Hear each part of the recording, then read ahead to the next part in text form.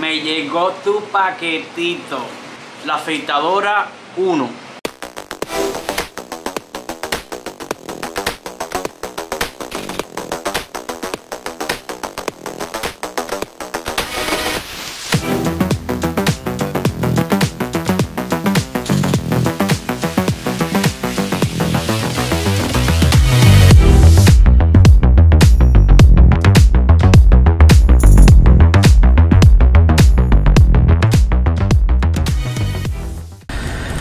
Saludos televidentes de YouTube, es su barbero Jeffrey, el barbero master. En esta edición es la edición de revisado de máquina y nada más y nada menos tenemos que esta hermosa máquina, la afeitadora 1. Antes de empezar, si no se ha suscribido, este es el momento indicado para hacerlo. Si está interesado en ver más revisados, debates de máquinas o revisados de máquinas, aquí en la pantalla ahí arriba voy a dejar los enlaces donde puede ir directamente a ver esos videos. A continuación vamos a hacer el revisado de la afeitadora Gama 1 y la razón por qué fue que la compré. Bueno, pues como pueden ver aquí, pequeña, esta salió hace poco. Ella tiene 9000 revoluciones, ok.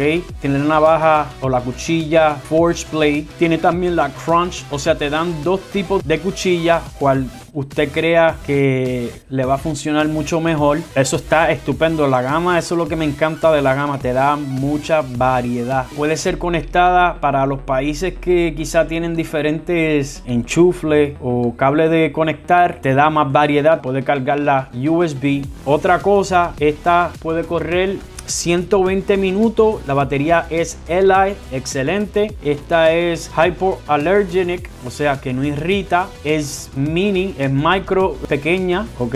Y tiene la tapa para protegerla. Y pues como pueden ver, ahí trae dos tipos de cuchillas. Tiene la lámina, es de un solo repuesto. Puede ser cargada tanto en el cargador normal enchufle o puede ser cargada USB y tiene un bolsillito, un paquetito. Vamos entonces a abrirla, ok. Mientras la vamos abriendo le voy a decir la razón por qué fue que compré esta. Bueno, si se fijan, ella tiene más que una lámina y para áreas que son incómodas como entrar por ahí o adentro en esa área o detrás de las orejas ahí, esta va a ser bien esencial para hacer ese tipo de trabajo. Como pueden ver, abre de esta manera y como siempre esta gente se botan en la envoltura. Aquí pueden ver, ahí tiene el manual y garantía. Muchos no saben, muchos tiran el libro, pero ahí está la garantía y el manual. Si algo se le daña, cualquier cosa, si no sabe cómo está funcionando o la garantía, ahí lo dice, los requisitos hablan en español. Muy importante la manera como trabaja, como de limpiarla. Esta es la mejor manera de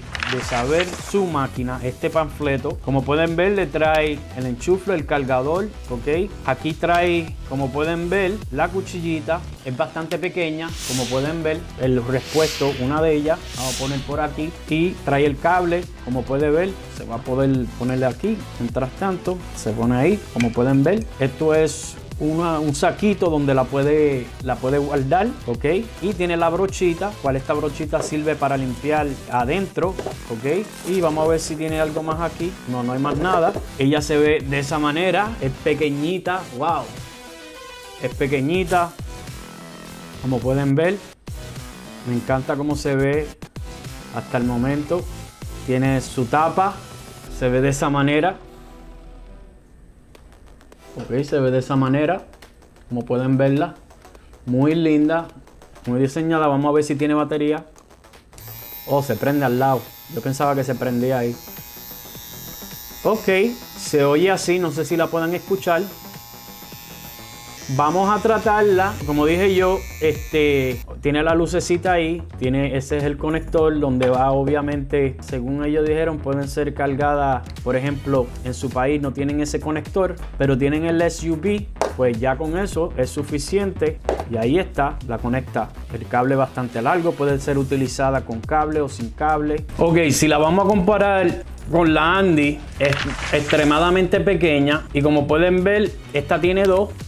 Esta tiene dos cuchillas, dos láminas, cual yo usualmente utilizo más que una cuchilla cuando voy a utilizarla. Solamente cuando voy a utilizar las dos láminas es cuando voy a usar un high fade bastante alto entonces la utilizo completamente las dos cuchillas. Pero si es un fade pequeño, un desvanecido pequeño, para que no sube, la utilizo solamente una lámina. También, si están interesados ver cómo darle el mantenimiento a esta máquina, aquí arriba le voy a dejar el video de cómo es darle el mantenimiento correcto a esta máquina. Y pues esta, hay a veces que me gusta, yo todavía la uso en áreas que cuando hago afeito ahí o por ahí o detrás de las orejas que quedan unos pelitos, pero a veces se hace un poquito incómoda con esta. Con esta afeitadora pequeña, al ser pequeñita, puede entrar más perfecto en áreas ahí y detrás de las orejas. Y hay a veces que también quiero que pase ahí, y a pesar de que yo la puedo dominar con esta hasta ahí, todavía es muy grande.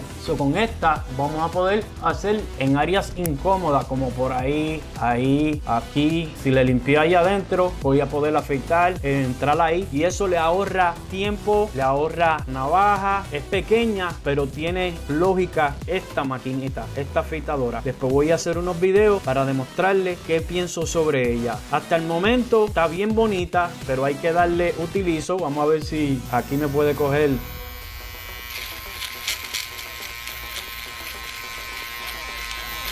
Se escucha que está cogiendo.